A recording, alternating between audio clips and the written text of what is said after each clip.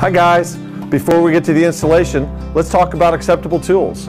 With sealed solder connectors, you won't need one of these crimping tools, but you will need either a hot air gun or a butane torch.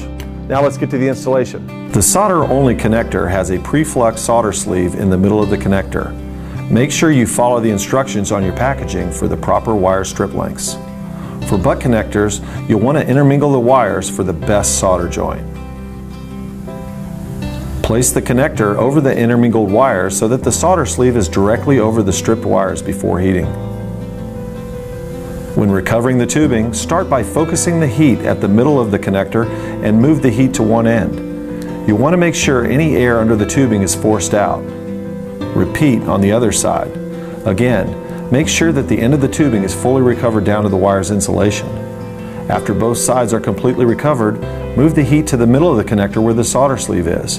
If possible, rotate the connector to evenly distribute the heat. Wait for the solder sleeve to become liquidous.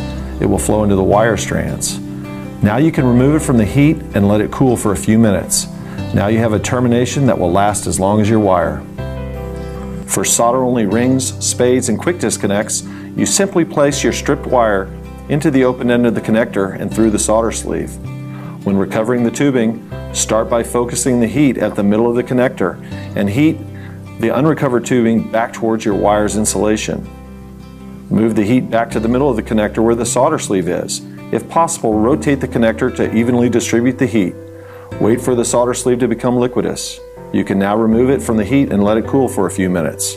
It is okay if some of the solder escapes the top of the terminal. Simply tap it away and reseal the neck of the tubing while the tubing is still warm.